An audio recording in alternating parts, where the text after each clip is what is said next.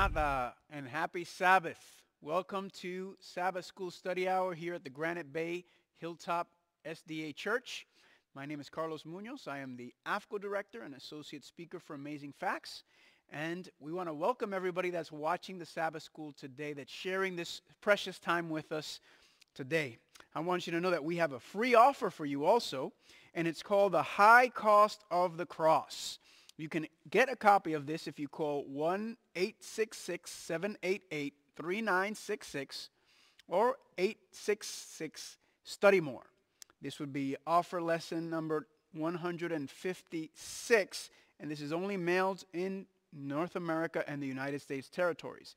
If you would like a digital copy, you can also send a text message to SH080 to number 40544. So there, our free gift, The High Cost of the Cross.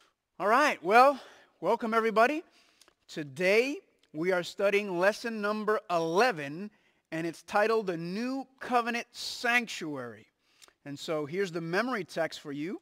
Therefore, he is the mediator of a new covenant, so that those who are called may receive the promised eternal inheritance. This is in Hebrews chapter 9, verse 15. So before we get started, let's have a word of prayer. Heavenly Father, we thank you for this opportunity to come together and spend time studying your word.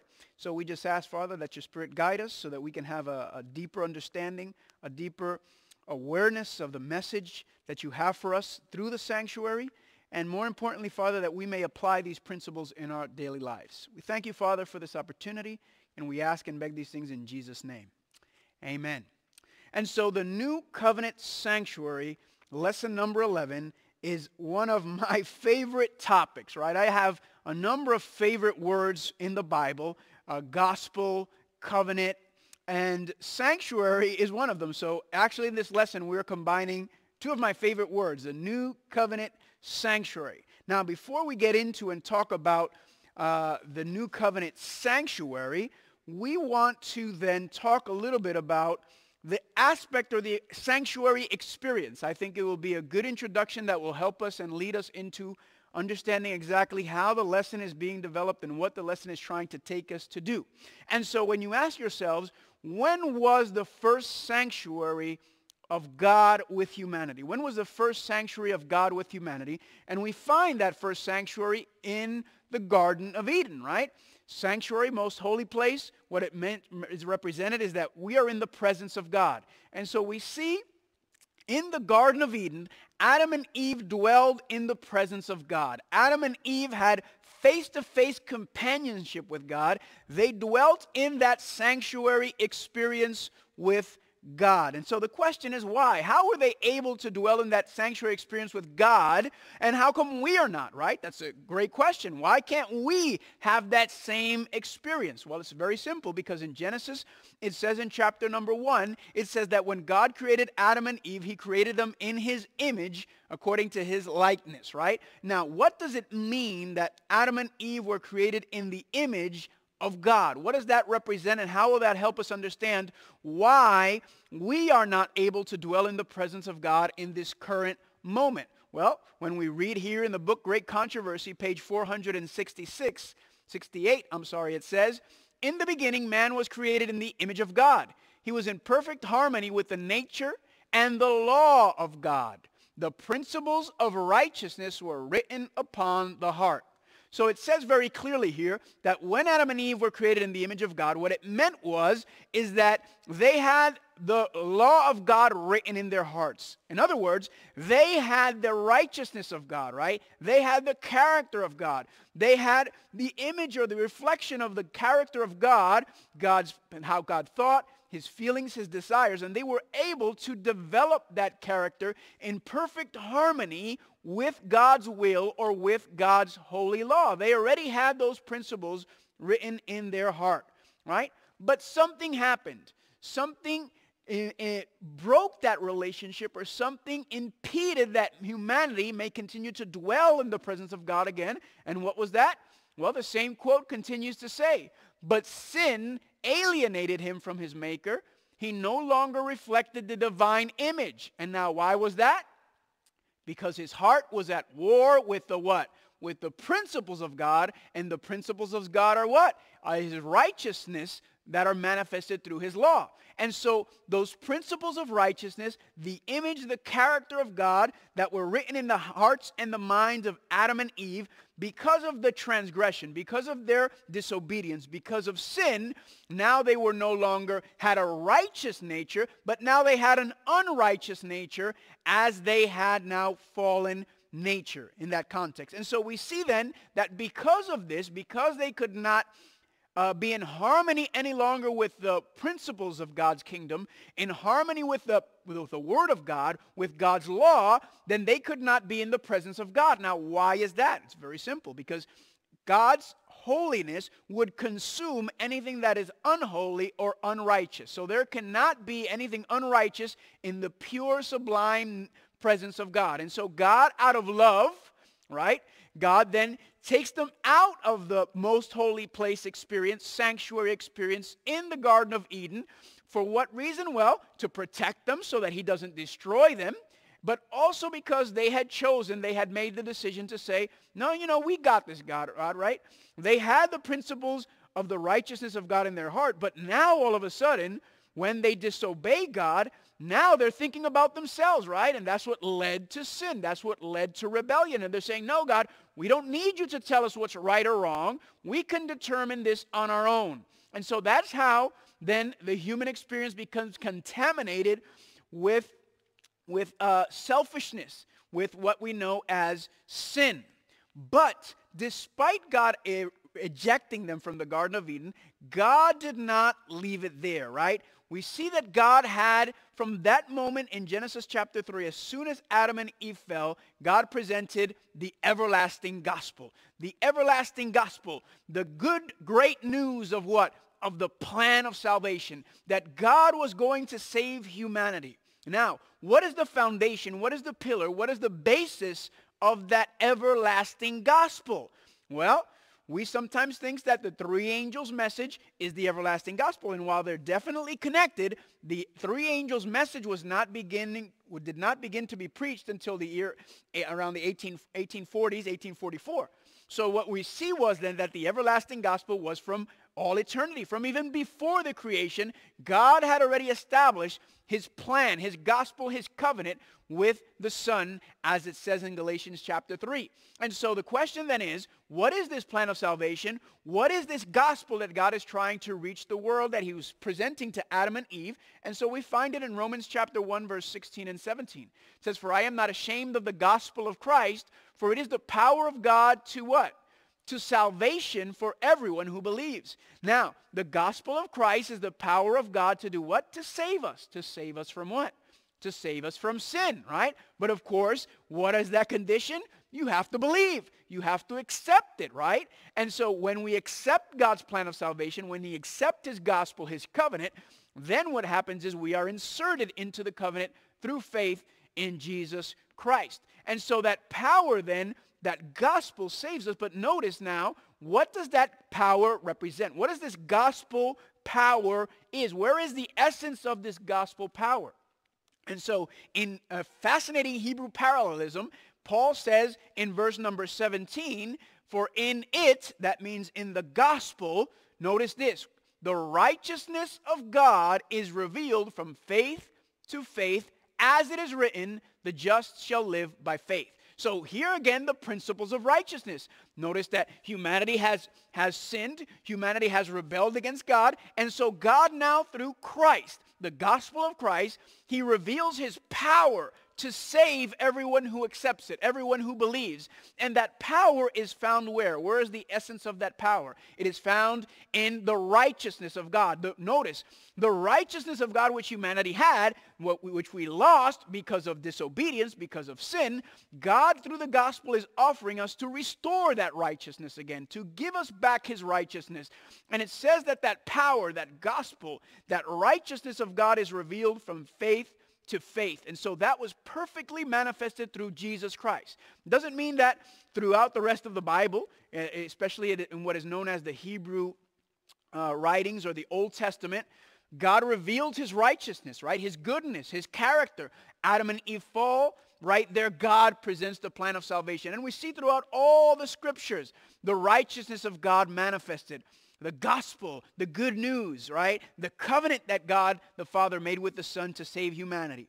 But then we see that in Jesus Christ, that covenant, that gospel, that righteousness is perfectly manifested, perfectly represented in Jesus Christ, right? So that means that the perfect righteousness of God was manifested in the Son. But when you read Romans chapter 1, verse 16 and 17, not only does it say that that righteousness was going to be revealed in the Son, but it says in the last part of verse 17, the just shall live by faith. Or in other words, the righteous shall live by faith. So what it's saying here is that the gospel, or the power of God to save everyone, the righteousness of God, it is manifested in faith. The faith in Jesus Christ will also be manifested in us. In other words, the gospel is proclaiming that through the everlasting covenant, God is wanting to restore us back into his presence, to bring us back into harmony with his word, with his law. How? By writing the principles of righteousness again in our hearts and in our minds. And this is the everlasting covenant experience.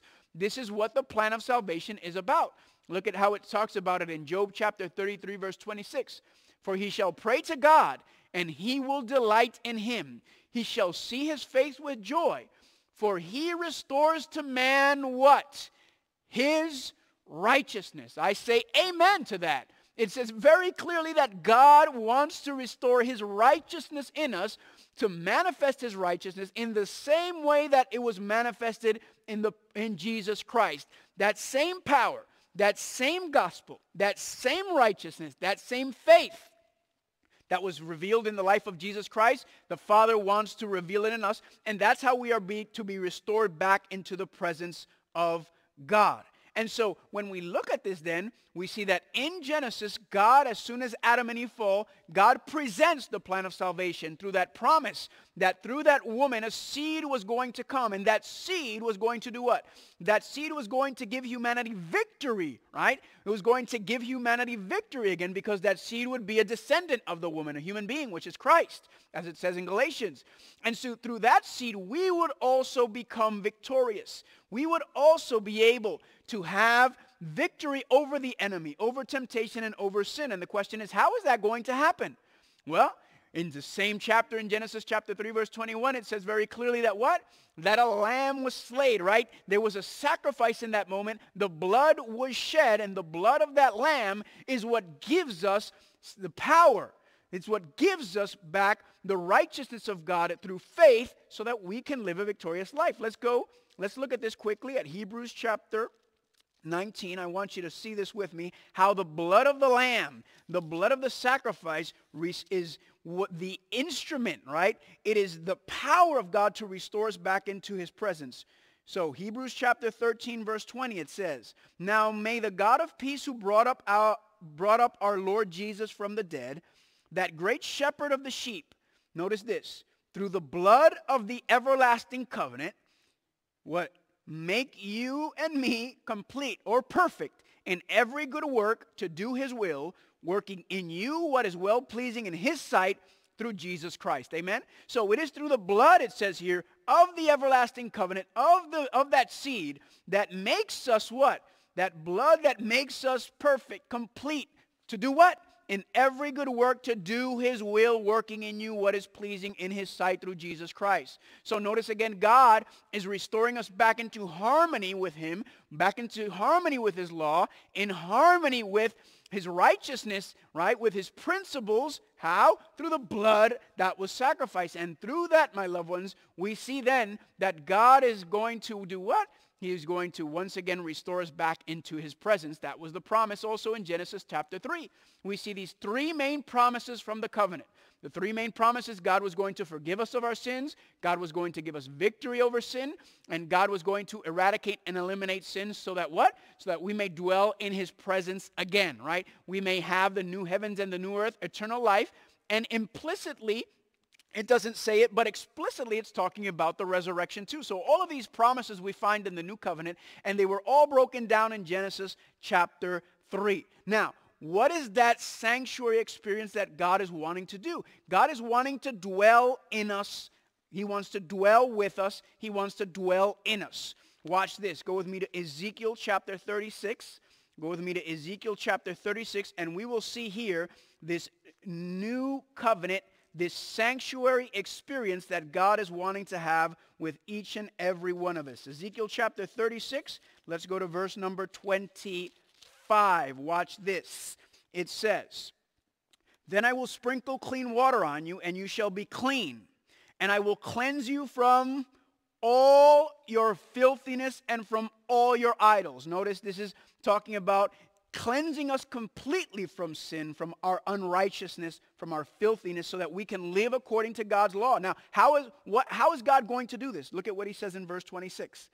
"I will give you a new heart and put a new spirit within you." So if he needs to give us a new heart and a new spirit, that means a new attitude. It's because our heart and our attitude is not in the correct place. God has to renew us. He has to restore us. And notice, "I will take the heart of stone out of your flesh and give you a heart of flesh." Why does he have to take the heart of stone out? Because the heart no longer represents the principles or the righteousness of God, as we saw from that quote in Great Controversy, right? The principles of righteousness were written in our heart originally, but what happened is that because of transgression, because of rebellion, because of sin, those principles are not present there anymore, right? They're not part of our nature. And so here it says God has to give us a new heart. That means a new mind, a new attitude, new thoughts, new feelings. And how is he going to do this? Verse number 27. "I will put my spirit within you and cause you to walk in my statutes, and you will keep my judgments and do them." Amen? Again, this is following what it says off of Hebrews chapter 13, verse 20 and 21, that it's through the blood of the everlasting covenant, which is this cleansing agent here in verse 25, and it is through that experience, through seeing the sacrifice, through seeing the great gift that God has given us in his son Jesus Christ, that our hearts are transformed, right? Jesus says, "When I am lifted up, I shall draw all to me." When we see that, the human heart is brought into enmity, right? That enmity, which would be reconciliation. If we're at enmity with God, then that means we're being reconciled, in enmity with the enemy, then we're being reconciled to God.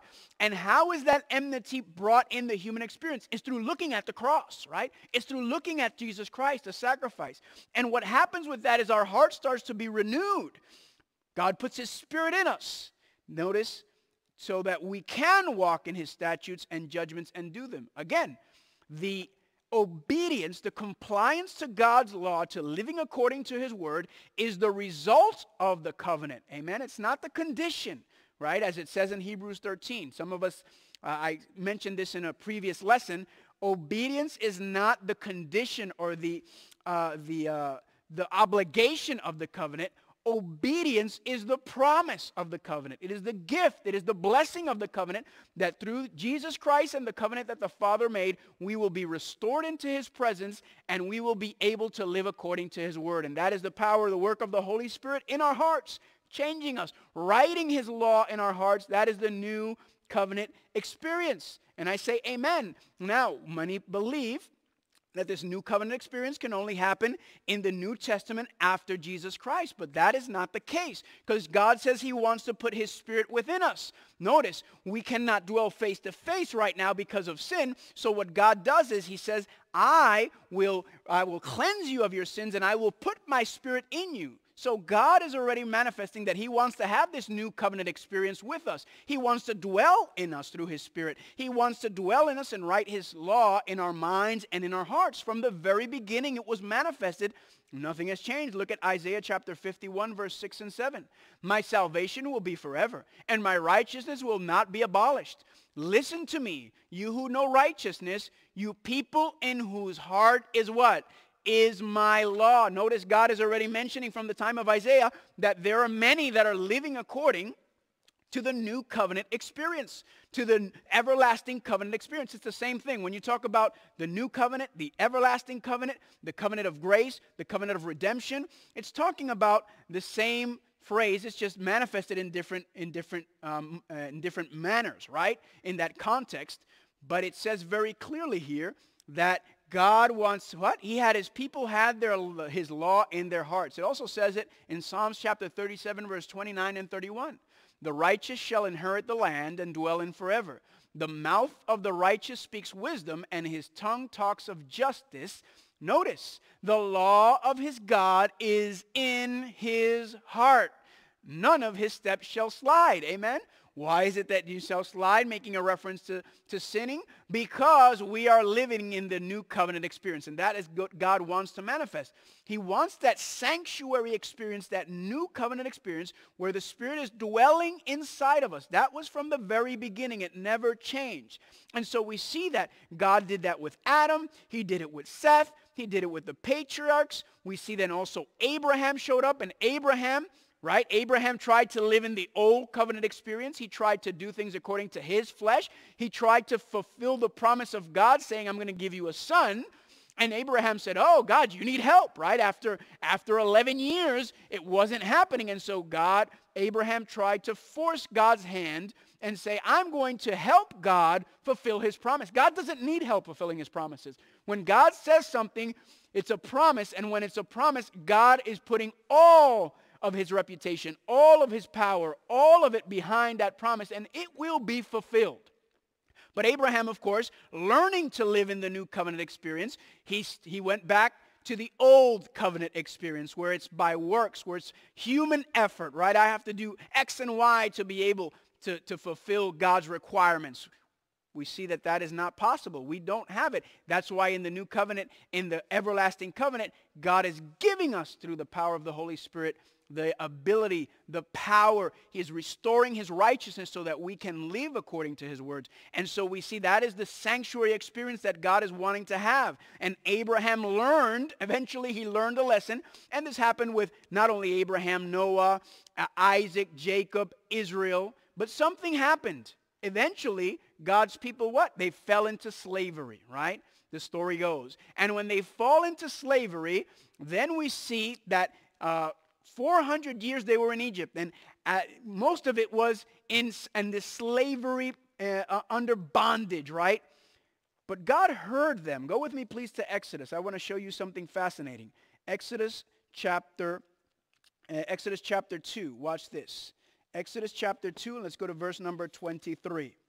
While they were slaves, now, why do you think they became slaves? Let's think about this for a second. Why do you think God's people became slaves? Did God want them to be slaves? Did God free us, create us to be slaves, a bondage under sin? Of course not.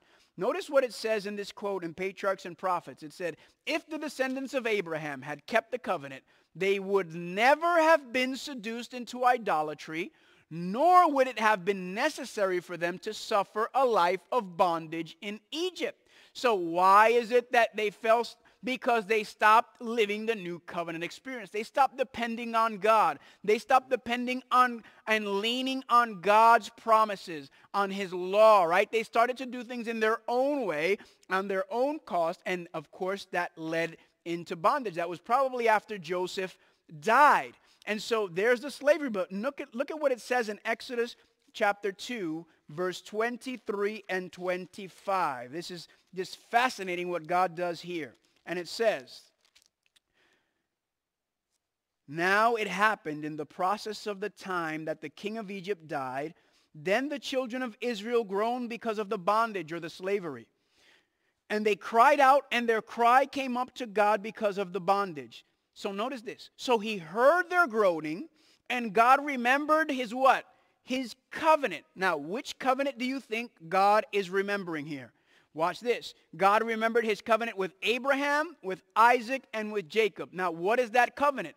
The covenant is that God wants to dwell in us. The covenant is that God wants to put his Spirit in us. The covenant is that God wants us to have that intimate relationship with him. As it's mentioned, God says, nobody's going to have to teach you who I am. Nobody's going to have to teach you about me because I am going to know you personally. That same relationship that I had with Adam after the fall, with Seth, with all the patriarchs, with Noah, with Abraham, with Isaac, with Jake, with Joseph. God is saying, I am going to have that covenant relationship with you where my Spirit is dwelling in me, and we know we have a personal relationship, right? But notice what it says here. And God looked upon the children of Israel, and God acknowledged them. Amen? So he remembered that covenant that he had made with Abraham, with all of the previous patriarchs. Now I have a question for you.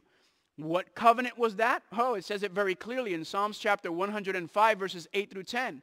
He remembers his covenant forever, the word which he commanded for 1,000 generations. Notice this. The covenant which he made with Abraham, his oath to Isaac, and confirmed to Jacob for a statute. And notice this, Israel, that would be the 12 sons of Jacob, as an everlasting covenant. Again, God is trying to tell humans, I want to have this everlasting covenant, this new covenant experience, which is what?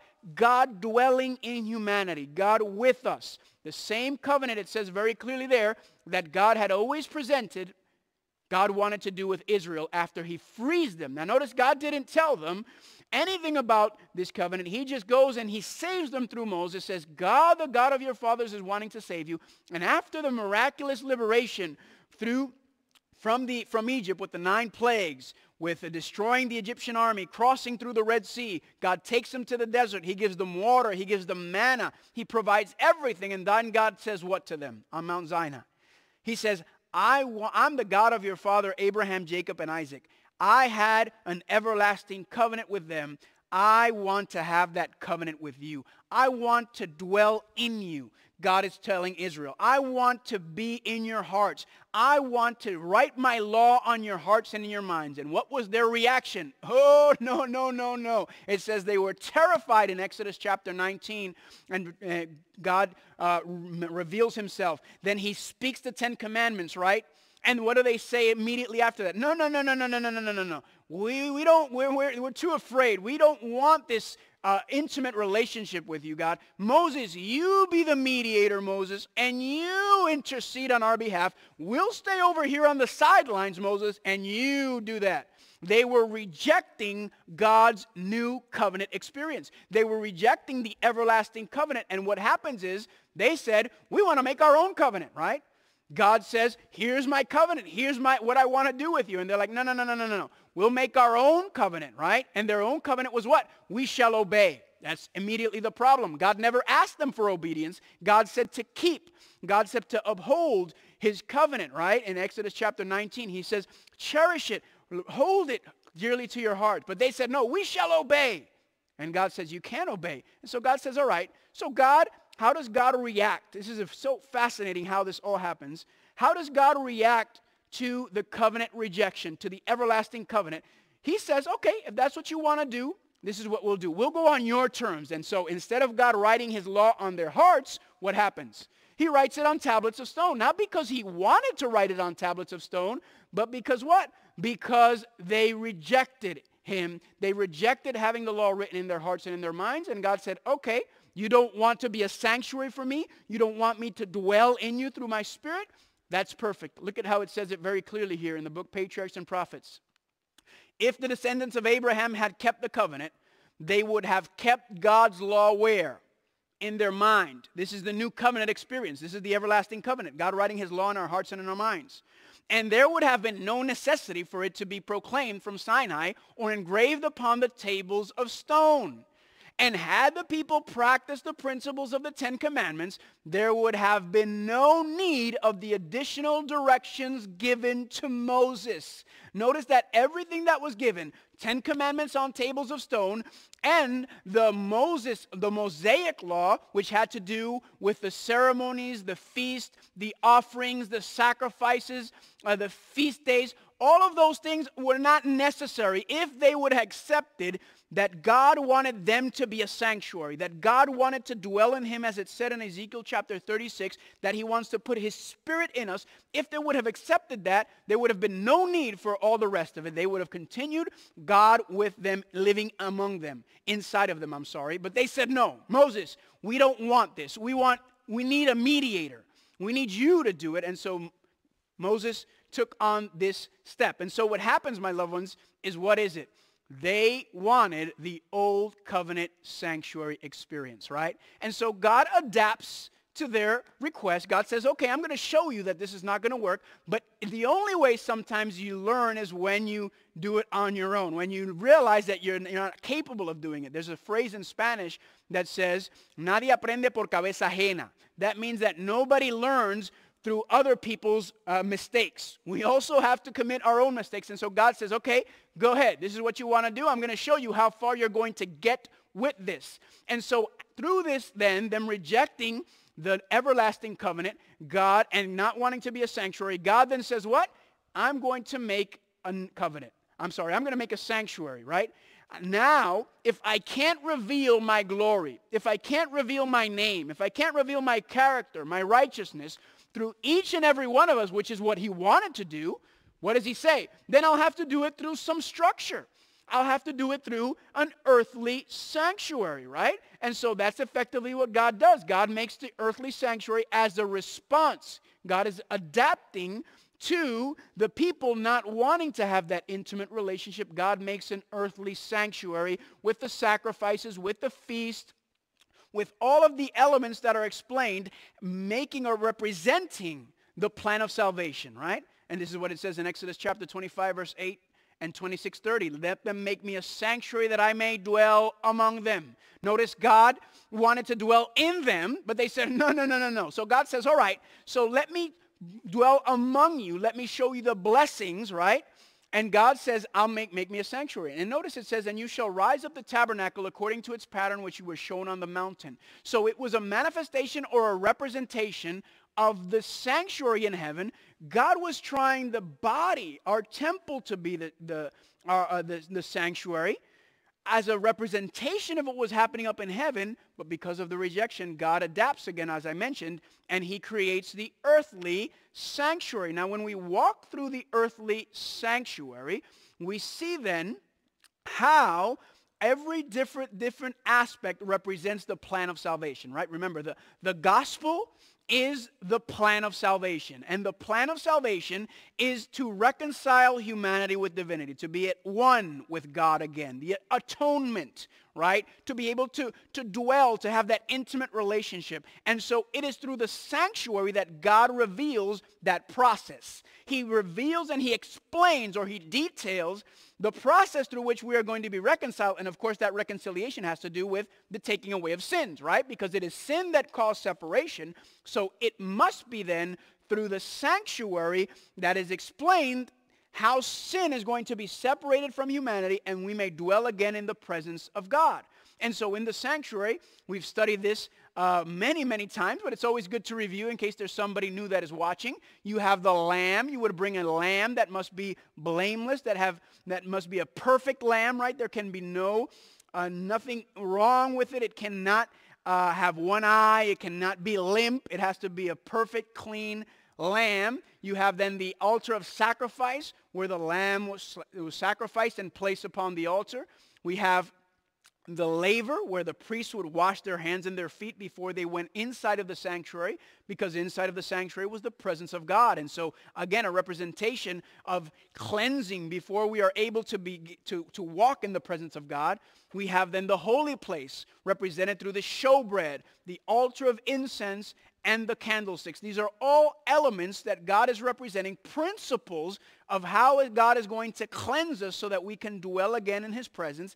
And this all leads into the most holy place experience, which is where God was present and God manifested himself and we would dwell with him, right? But of course, since Israel had rejected that new covenant experience, God then created the priesthood, the priesthood beginning with Moses as the intercessor, but then we saw through Aaron, right? And so only the priest, especially the high priest, would be the only one that would be able to be in the presence of God as a representative of humanity in the face of God, right? And all of this, of course, is a representation of beautiful principles that is being carried out in the heavenly sanctuary. And there's the priesthood, right? The priesthood represented by Aaron in this context, but we also see that is the old covenant. Now again, this is not what God planned, but this is what the people wanted, and so God adapted. And despite when you go through the history of the Bible, after Mount Sinai, when they established their own covenant, which would be the old covenant, which would be the covenant where it's human works, where it's our understanding, it's our works, right? It's we are carrying out God's covenant. God says, Okay, go ahead and try it. That's not the covenant that I established, as we read in Hebrews 13 and Ezekiel chapter 36. God clearly says that I am the one that produces in you the good works and the desire to do them, right? God is the one. Remember, don't forget this, that the obedience, the compliance to God's word, God's law is the gift of the covenant through Jesus Christ, right? And when we accept, when we receive it, when we believe it, we are inserted into the covenant through Jesus Christ, and God, through that acceptance, through that faith, gives us the power of the Holy Spirit, and through the power of the Holy Spirit, we are then able to obey in context of compliance with God's word, with his principles. In this case, it would be his law, because the Spirit is writing his law in our hearts and in our minds. And so this then leads us to the aspect of the representation or the manifestation of what? Of these principles, of this new covenant principles, explained in the old covenant, explained in the earthly sanctuary, through the services, through the sacrifices, through the offerings, through the priest, through the feast, and through every aspect and everything that was going on. But then Christ comes up, right?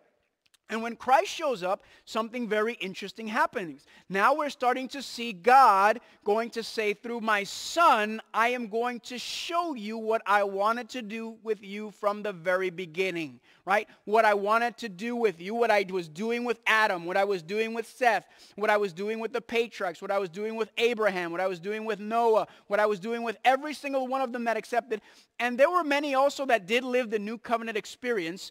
Even after Sinai, we have Jacob and Joseph and Joshua, right? We have many. David, despite the many flaws of all his children, they all had that personal relationship with God, that one-on-one connection with God.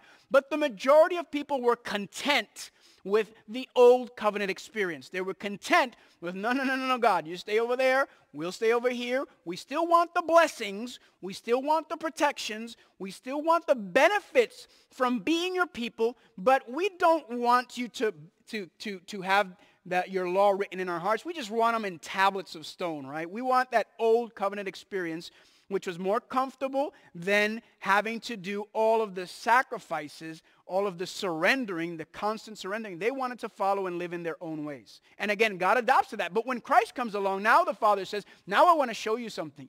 Now I want to show you what it is I wanted to do in you and through you. And I'm going to manifest and show this through who? Through my Son, Jesus Christ. And so as Jesus Christ comes on, the first thing that we see as Jesus Christ appears is the Lamb, right? That's what it says in John chapter 1, verse 29. It says, the next day John saw Jesus coming toward him and said, behold, the Lamb of God who takes away what? The sins of the world. So the first thing that John says when he sees Jesus is, this is the Lamb of God. Again, that's sanctuary language, right? That's sanctuary language. And effectively, Jesus Christ did what? He died on the cross as the Lamb. But notice that after Jesus was called the Lamb of God, what is the next thing Jesus does? The next thing he does is he gets baptized, right? That's a representation of what? Of the laver in this context, right? Jesus goes to the laver, which also represents the resurrection, but it represents the water cleansing. And Jesus goes through the laver. Now, here's where it gets very interesting, because he's called the Lamb of God. He gets baptized, and then when you follow in John chapter 1 and chapter 2, he goes through the ceremony, the wedding ceremony, which is a representation of Jesus saying, I am here to restore the new covenant, the everlasting covenant with my people, which is this marriage ceremony. Through what? Through the blood of the Lamb, represented by the wine. Jesus is saying, I am here to restore the new covenant, the everlasting covenant with my people. But right after that, Jesus does what? Jesus goes into the sanctuary. And what does he do in the sanctuary? In the sanctuary, he does what? He takes the works of the priest. Why? Well, because if you go through the Lamb of God, he goes through the baptism, then the next step, if you follow the earthly sanctuary, is to go into what? Into the heavenly sanctuary, right? Or into the holy place if you're talking about the earthly sanctuary. So Jesus goes into the sanctuary, and he what? He starts to kick out all of the naysayers, all of the corruption, all of the converting God's house into a money business, right? He starts to cleanse the sanctuary as he would, and he kicks out who? He kicks out the Pharisees. He kicks them all out. What is he saying? This priesthood does not work. This priesthood is not any good anymore. I am coming to show you what the real purpose of the priest is. That's what he's basically saying. He's saying this priesthood, look at what has happened. They have corrupted the sanctuary, or they have corrupted the plan of salvation. And Jesus says, I'm going to show you how. What is the real purpose of the priesthood? And the real purpose of the priesthood is to guide God's people to sanctity, to guide God's people in righteousness, to guide God's people into victory and cleansing from sin. That's what he's trying to show them. And he's saying, this is what I'm doing. And this is exactly why in the book of Hebrews, it talks to Jesus about this high priest, right? Go with me, please, in the book of Hebrews, chapter 8. Hebrews chapter 8. And I want to show you this. This was in the lesson when it talks about Jesus as our high priest. And I think this is very important to understand, and we'll see exactly how this all plays out. Hebrews chapter 8. Look at what it says in verse number 1. Now, this is the main point of the things we are saying. We have such a high priest who is seated at the right hand of the throne of the majesty in the heavens, and minister of what? Of the sanctuary and of the true tabernacle, which the Lord erected and not man, right? For every high priest is appointed to offer both gifts and sacrifices. This is earthly sanctuary, old covenant. Therefore, it is necessary for this one, talking about Jesus, also having something to offer. What is he offering? He's offering himself. He's not offering something else. He's not offering an animal. He's not offering something external to him. He's giving his own life as an offering for humanity. For if he were on earth, he would not be a priest, since there are priests who offer the gifts according to the law, who serve the copy and shadow of the heavenly things, as Moses was divinely instructed when he was about to make the tabernacle. For he said, see that you make all things according to the pattern that was shown to you where? On the mountain. And so Jesus Christ is clearly saying here is the manifestation. I love it how Paul in the book of Hebrews is trying to explain to the Hebrews, to Jews, to Israel. He's trying to explain to them using the earthly sanctuary, pointing to Jesus Christ as the fulfillment of that sanctuary, right? Because they continued in the old covenant experience, in the old covenant mindset. Verse 6, but now he has obtained a more excellent ministry, inasmuch as he is also mediator of a better covenant, which was established on better promises. Why? Because this is not based on our promises, which we cannot fulfill. It is not based on our works. It is based on the promises of God that everything would be fulfilled in Christ and through Christ. That is the promise, that Jesus Christ was going to be the one that was going to bring reconciliation between humanity and divinity. And all we can do in this covenant is accept it by faith to be inserted inside of it. That is the main difference between the old covenant and the new covenant, right? It's the new covenant experience of saying, God, I have nothing to offer to you. I have nothing to bear. I cannot. But in faith, holding on to your promises, the promises of what? Of the seed, of forgiveness, of victory, of resurrection, of reconciliation, of atonement, all of those promises. We accept them through Jesus Christ, and we know that it is only through him, and that is living by faith. You accept it by faith, and then you live in those promises. That is the new covenant experience. And sadly, today we have many people that believe, they look at the covenants from a historical perspective, which it can be applied historically, but I prefer to look at the covenants in the essence of an experience, right? Because you can be what is perceived to be now in the new covenant time where Christ has come, but you can still be living in the old covenant, because you can still be living according to your own ways, your own works, your own wants, and not living by faith, but living according to your heart. And that's not the new covenant experience, because it says, God, I want to circumcise your heart. I want to write my law in your hearts and in your minds. I want to make a new creature of you. So many people, in the same way that there were many people in what is known as the Old Covenant dispensation, which again is the historical interpretation of the covenants, there were many that were in that Old Covenant time frame, but they lived in the New Covenant promises and in the New Covenant experience. And vice versa, there are many now that are believed or perceived to be living in the New Covenant dispensation, which are living in the Old Covenant.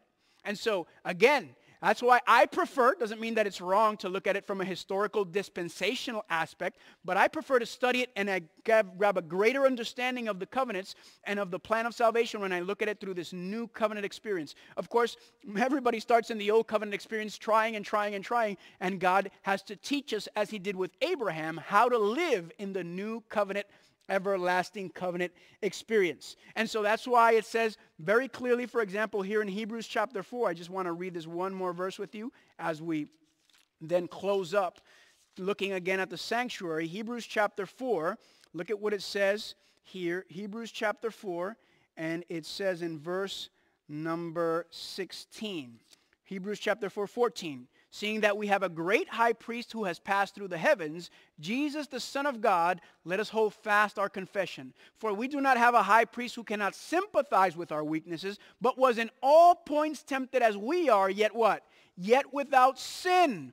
Let us therefore come boldly to the throne of grace, that we may obtain mercy and find grace in the time of need. That same grace and that same mercy and that same patience and that same love that God had for Adam, for Eve, for all of the ones previously, it's that same manifestation now through who? Through Jesus Christ. Amen? And he is the one. He can understand our weaknesses, our struggles, our battles. Why? Because it says here he can sympathize with us because he was tempted in all ways as we are, yet he never surrendered. He never gave in to temptation or to sin. Amen? Now, as we look at this, I think that Jesus was also trying to show us something else when he cleanses the sanctuary. Not also was he trying to point to him as the new priest, the one that was going to be interceding, the one that was going to be reconciling, making atonement between God and his people, as he's showing the traditional priest, the old covenant priesthood, he's kicking them out and he's saying, now the real priest has come, the real Savior has come. He's pointing to it, but he was also trying to point to a new temple. He was trying to point to something different, not just the sanctuary as a structure, right? But the sanctuary as us, as the people. Look at what it says here in the book Desire of Ages. It says, the courts of the temple at Jerusalem, filled with the tumult of holy traffic, represented all too truly the temple of the heart, defiled by the presence of sensual passions and unholy thoughts. In cleansing the temple from the world's buyers and sellers, Jesus announced his mission to cleanse the heart from the defilement of sin, from the earthly desires, the selfish lust, the evil habits that corrupt the soul. Notice that the sanctuary is pointing to us, right? The sanctuary is pointing to us. Why us? Again, that was the original experience that God was having after sin came in. God wanted to dwell in us to what? To cleanse us, right? To prepare us to be able to dwell in his presence again. Notice how the quote continues. No man can of himself cast out the evil throng that have taken possession of the heart. Only Christ can cleanse the soul temple. His presence will cleanse and sanctify the soul so that it may be a holy temple unto the Lord. And notice this, a habitation of God through the Spirit. That's Ephesians chapter 2, verse 21 and 22. In other words, what it's saying is, God is wanting again to have that everlasting covenant experience, that new covenant experience of dwelling in us through his Spirit. For what purpose or for what reason? To cleanse us, right? That is what God was showing us. And when you read in there, in John chapter 2, Jesus says very clearly, he says, this sanctuary shall be lifted up in 3 days. And they say, what, are you crazy? It took us 46 years. And Jesus says, no, 3 days, right? And what is he pointing to? He's pointing to his body, right? Yes, you have the heavenly sanctuary where he is ministering as our high priest, but it's pointing to the cleansing of this body also. It's pointing to the cleansing of Jesus Christ wanting to do a renewing of his righteousness, a renewing of his character. Remember at the beginning we looked at that we were created, Adam and Eve, with God's law in our heart, in our mind, right? Those principles were there. We were in harmony with him. But what happens is that after we fall, we are no longer in harmony and there's a separation. So obviously, the new covenant, the everlasting covenant, is about reconciling us to God again. How? Because he writes his law in our hearts and in our minds again. And so Jesus is pointing to not just the structure of the sanctuary, but the person, the mind, the character, and wanting to restore all that he is, all that he has. So when we look at the sanctuary, we see these principles written in our hearts and in our minds.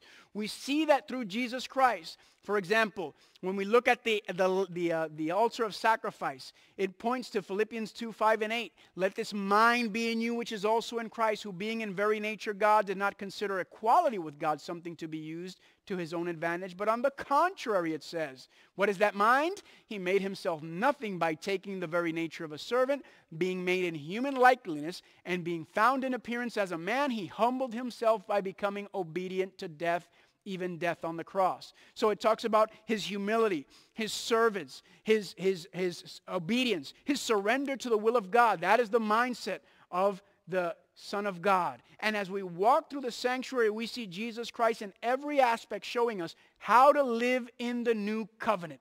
Every aspect he's presenting to us how God is wanting to do the same work that he did in Christ, he wants to do in us. He wants to reveal his righteousness through you and me. How? Through the new covenant experience. Christ ministering in the heavenly sanctuary to what? To cleanse the earthly sanctuary. I want to finish with this quote. This is a fascinating quote from the 1888 Materials, chapter 12. Look at what it says. The human race is accepted in the beloved. His long human arms encircle the race, while with his divine arm he grasps the throne of the infinite, and he opens to man all of heaven. The gates are ajar today, amen? Christ is in the heavenly sanctuary, and your prayers can go up to the Father. Christ says, if I go away, I will send you the Comforter. This is the new covenant experience. And when we have the Holy Spirit, we have everything. And look at how it closes. Then we must enter by faith into the sanctuary with him. Amen? We must commence the work in the sanctuary of our souls. We are to cleanse ourselves from all defilement. Woo-hoo, what a beautiful, beautiful promise. Christ is ministering in the heavenly sanctuary to do what? To do the cleansing in this sanctuary, in our minds and in our thoughts, to restore his character. And that's what it says in Job's 13:33-26. He shall pray to God, and he will delight in him. He shall see his face with joy, for he restores to man his righteousness. Amen? My loved ones, this is the new covenant experience in the new covenant sanctuary. It's not just looking at the old sanctuary. Yes, that's done away with. We look at the heavenly sanctuary and we see the heavenly and we see the new covenant Christ ministering as he does through all book of Revelation, and you say amen.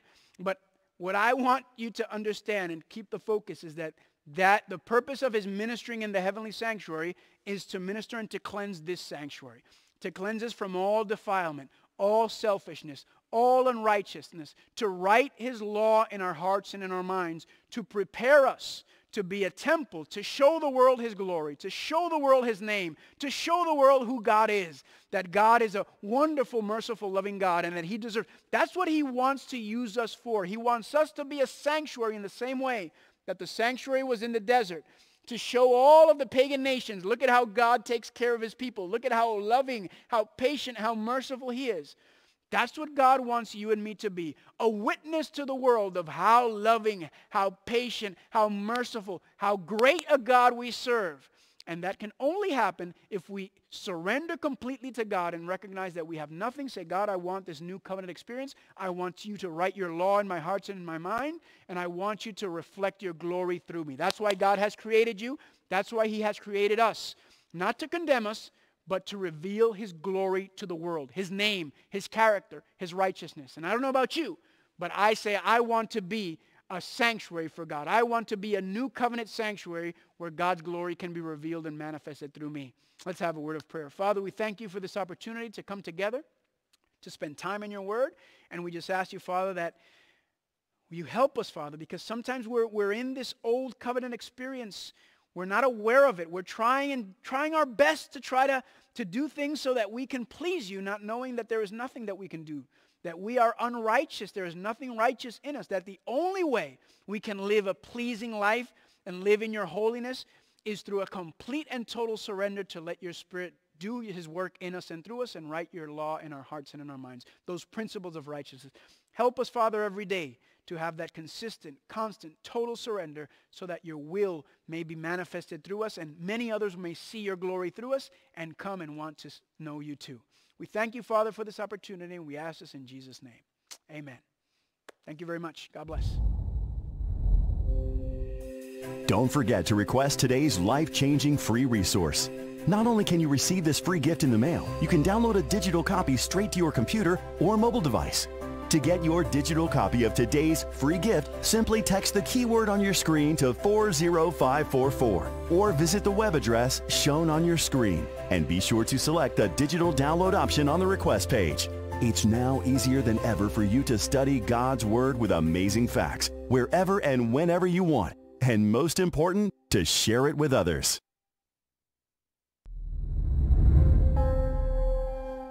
Amazing facts change lives.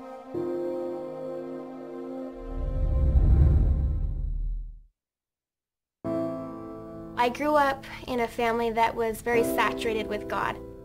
We had morning worship, we had evening worship. We were taught from young children to have personal devotions each day.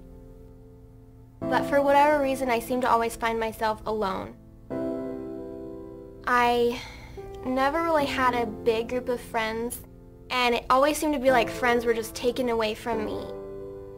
I would pray for friends, and then I'd meet someone, and 6 months later, then they'd move to Washington, across the United States.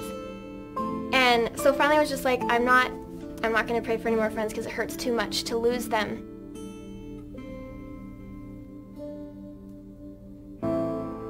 But over the next 2 years, as I got closer to God, I started to be able to be thankful for the alone times, because I was forced in that aloneness to seek God.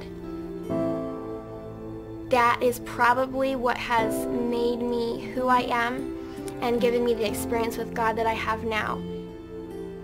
The place where I feel most comfortable is being alone with God.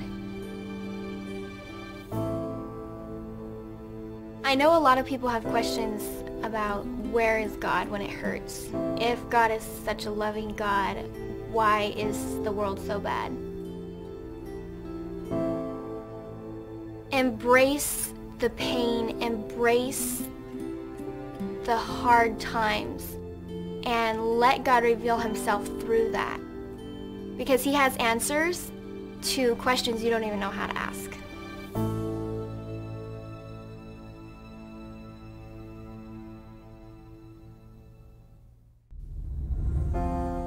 Together, we have spread the gospel much farther than ever before.